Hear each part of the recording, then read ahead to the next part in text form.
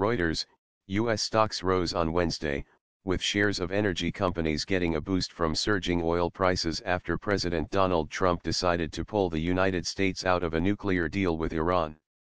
The S&P Energy Index (SPNY) rose 2.2% as oil prices hit their highest levels since late 2014 after Trump announced the a highest level of sanctions against the OPEC member.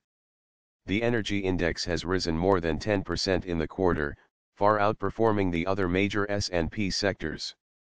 While energy sector is providing near-term support for U.S. indexes, I wonder whether it will help in the longer term, with the decision potentially increasing geopolitical risk. Craig Erlam, senior market analyst at Owen Daw in London, wrote in a note.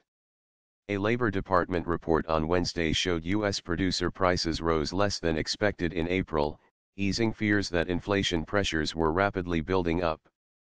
The report follows a recent reading on personal consumption expenditure, the Federal Reserve Euro trademark's favored metric, which hit the 2% inflation target. That had raised the expectations of higher interest rates, pushing the U.S. 10-year Treasury yield US 10YT equals RR to a 2-week high and above the key 3% level.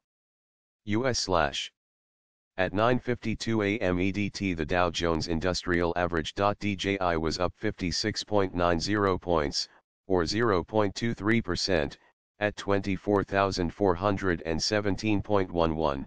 The S&P 500 (SPX) was up 9.80 points, or 0.37%, at 2,681.72, and the Nasdaq Composite (IXIC) was up 19.38 points, or 0.27%, at 7,286.29.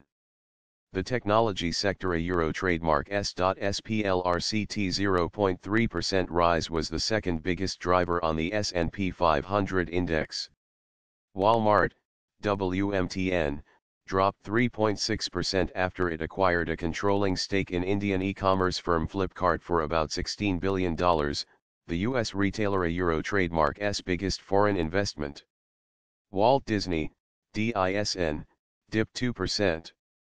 The media company, which is in the process of buying film and TV assets from 21st Century Fox, FOXAO, reported quarterly profit that topped Wall Street forecasts.